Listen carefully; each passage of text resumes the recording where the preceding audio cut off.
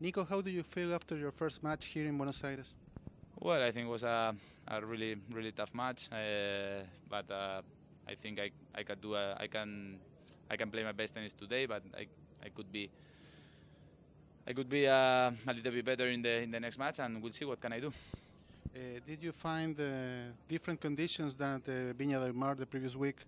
Well, the different condition is here. The last 3 days was rainy, and today was a little bit wet, and well, that's the key. And but it's the same surface, and you will try to do your best, and that's it.